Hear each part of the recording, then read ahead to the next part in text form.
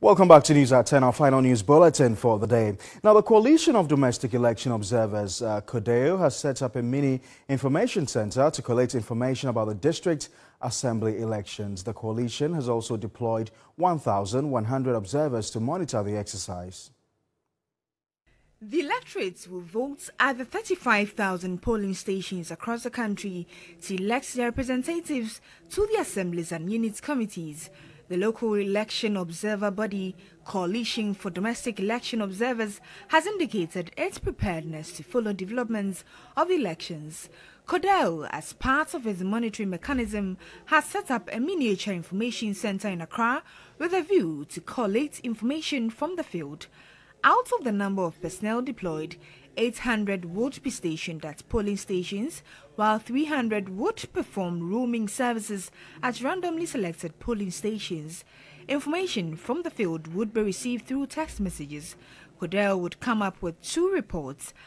We do a midday report to give the country or electorates or citizens a sense of exactly what has happened, because we deploy observers that send us a report to our National Information Center, and we assign all of them a checklist for them to tell us the beginning of polls, arrival of materials, officers present. All these things are things that we'll put together and give a sense of percentages with respect to any of the attributes of the elections that we have factored in our checklist.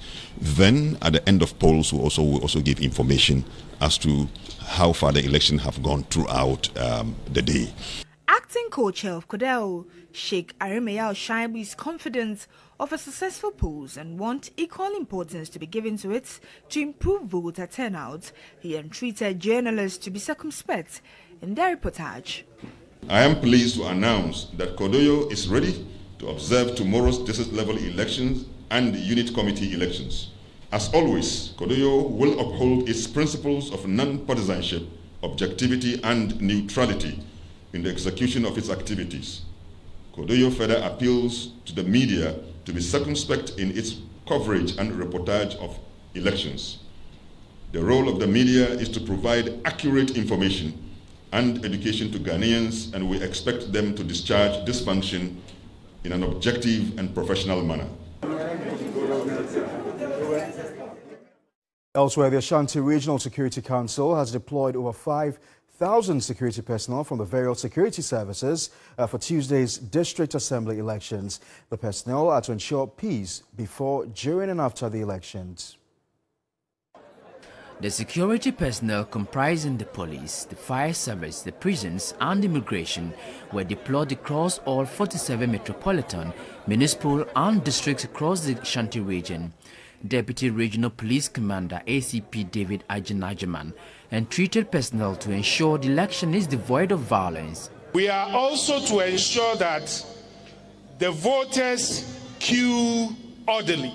So if we come to your polling station and the queues are disorderly and people are fighting, it means that you haven't done your job properly.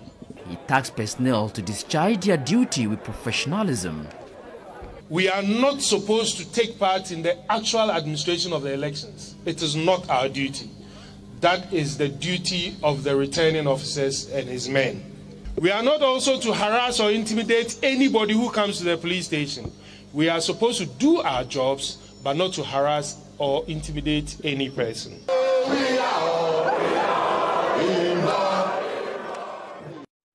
reminder, you're still watching News at 10. We'll go for a final news break.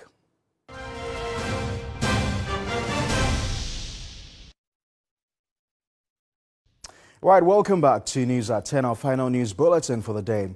Now, founder and chief executive officer of Springfield Exploration and Production Company, Kevin Ochre, has justified the company's ownership of an oil block, suggesting a lot has been invested in realizing the recent 1.5 billion barrels of proven oil. Speaking in an exclusive interview on Business Focus today, the oil magnate discounted the influence of politicians in his business and said hard work coupled with good corporate governance have brought him thus far. There are a lot of people who are doing very well in Ghana, but you don't hear of them. They have nothing to do with any politician. You have to understand, who are politicians? They are our friends, they are our cousins, they are our brothers. These are people we grew up with them.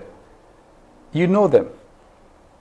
I'm sure that if you look around, there'll be a relative of yours, distance or close or something, that's in one way or other politically, you know. So essentially what you're saying is that at Springfield, you did not win that contract merely because you're connected, but you have the capability, you have the competence to run an oil field. I think the truth speaks for itself. If you look at where we are right now, we're not a briefcase company. We are a real company. We put in the work. Yes. You know, we've had partnership and alliances with companies like BP for years, you know, in our trading business. So we are a proper, well-governed board, everything. You know, I can even want to do something and compliance will tell me I can't do it. Well-structured, you know, energy company. It has nothing to do with politicians. I mean, I told you, it took me 4 years to get this asset. You know, so we showed, because, you know, when we started, they said that they didn't think we were serious. We actually set up our exploration and production years ahead. We built a team 3 years before we got the oil block. You are not in bed with politicians? No, not at all. Is it something you might do in future? Sponsor political parties? Our business, unfortunately, although it's a Ghanaian business, because we have international, so we work in multiple countries. And these days there's something called Foreign Corruption Practices Act, which means you can do something in Ghana and get arrested in Europe or get arrested somewhere else. So unfortunately, there's so many rules that does not allow, even if you want to. And what is funny is you can do something in Ghana, it would affect your businesses elsewhere. Right, that was Chief Executive Officer of Oil Exploration Company, Springfield, Kevin Archery, in that interview on Business Focus earlier today. That's all for News at 10, our final news bulletin for the day. My name is Parkwisi Asari. Thanks very much for making a date with us on the news. For more news, you can log on to our website, www.3news.com. Bye-bye.